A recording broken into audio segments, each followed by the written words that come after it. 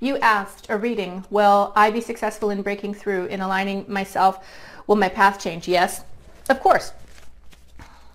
Yes, but noise. And that's the life.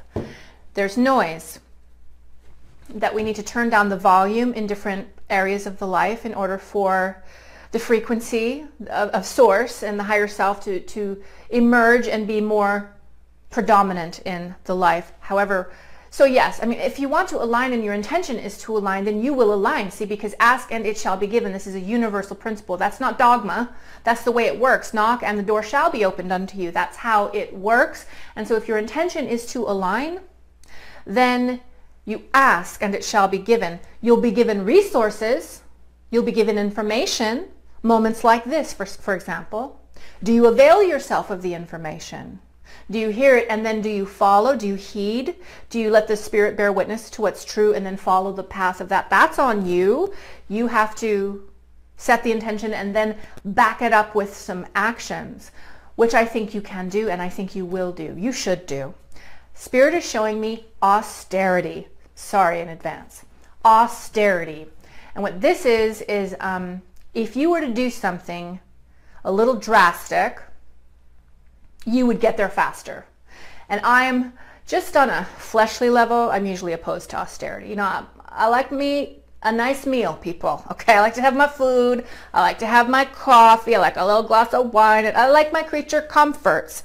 However, when we take creature comforts away, we are more in the presence of what's happening within us in the interior worlds. And so things like fasting with prayer, juicing, detoxifying, things of that nature would get you into alignment more quickly. Jesus goes out for 40 days and 40 nights and he fasts, and apparently I don't think he drinks water. It's not possible, but he's supposed to be God, so it's okay. But he fasts for 40 days. He is austere and he sets aside those things, and this is when he has conversations with angels, and he has a conversation with the devil, and he has a conversation with himself, and he emerges knowing what he's supposed to be doing. There's a reason they say fast and pray, or go out into the stillness, or go into your prayer closet, shut the door, only you in the stillness.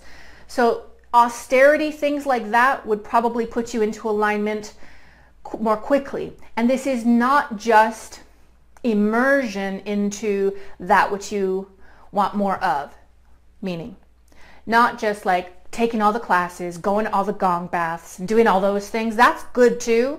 That helps. It really is peeling back things so that you are with yourself more starkly for a period of time. Then you can hear the voice and align to it easily.